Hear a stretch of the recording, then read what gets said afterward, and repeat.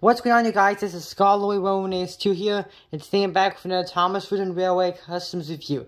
And today's Customs Review is gonna be on Glynn the coffee pot.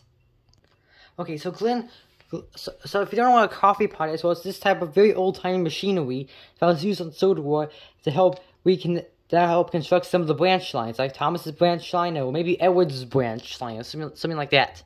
They first mentioned in the book The Island of Sodor, its people, history, and railways.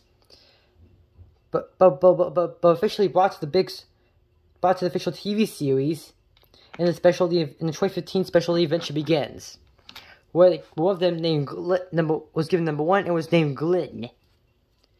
Who appeared at the end of the special. He appeared in a few more episodes after that, but I haven't seen him at all.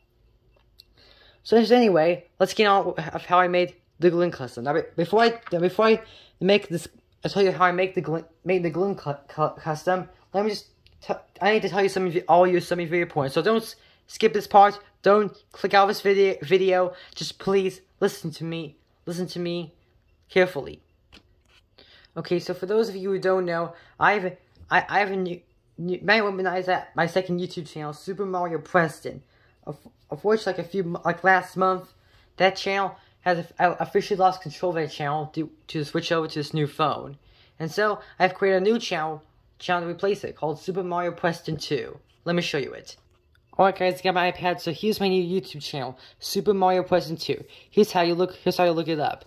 Just go into your YouTube search, type in Super Mario Preston 2, and when the end results come up,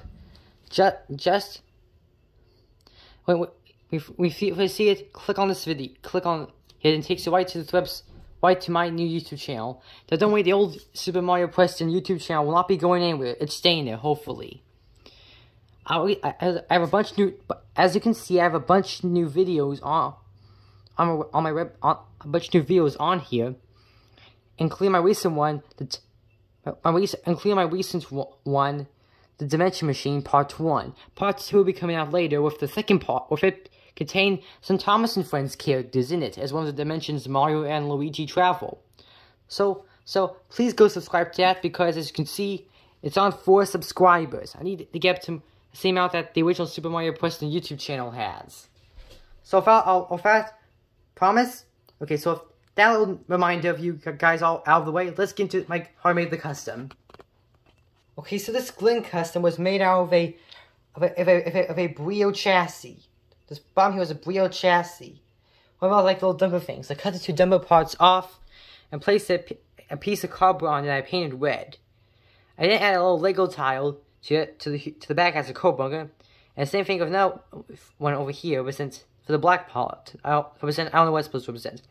I also used 2 more wood pieces. This one first for like the funnel smokestack, and the second one for this main piece right here.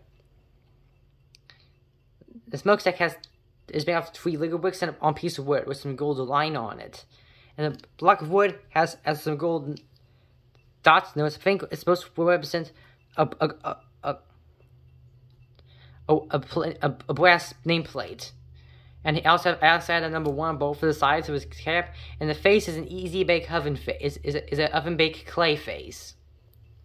Okay, so ladies and gentlemen, that was my review of my Glynn custom of Glynn. I hope you enjoy this review and Scholarly Romanes. Please like and subscribe to this channel and my Super Mario Preston 2, as I previously said, and Scholarly Romanes 2 sign out.